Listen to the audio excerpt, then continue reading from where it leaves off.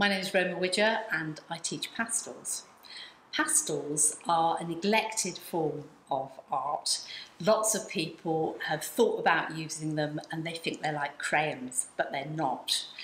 Pastels are on a binder base, usually part oil, part chalk if they're soft pastels, and if they're oil pastels, it's a very different thing, but it's on an oil base, but they're nothing like wax crayons. The better your pastels, the stronger the pigment, and what I hope that people get from being in my class is the ability to make judgments on colour and tone and composition. This is useful for any aspect of art, but particularly in pastel, you can see things taking shape before your eyes. In fact, if you join the pastel class, I guarantee that within one lesson, you will completely understand where we go with pastels.